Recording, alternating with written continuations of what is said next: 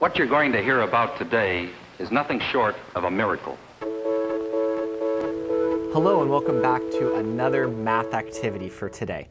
And we're continuing on in multiplication, and all this week is going to be a lot of review and practice, as at the end of the week we're going to be transitioning a bit to division, which we're really excited about.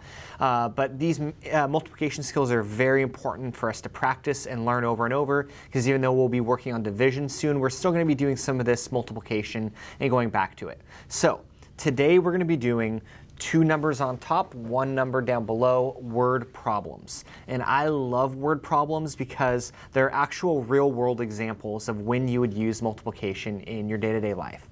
So remember, find that important information in the word problem, rewrite it on another piece of paper. I know it's hard to underline on IXL, but just in your head, underline, that's important, that's important.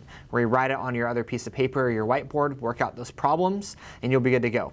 So your code is UR9 in IXL. UR9 in IXL. Have fun. Remember, once again, work till you get to 80% on your SMART score.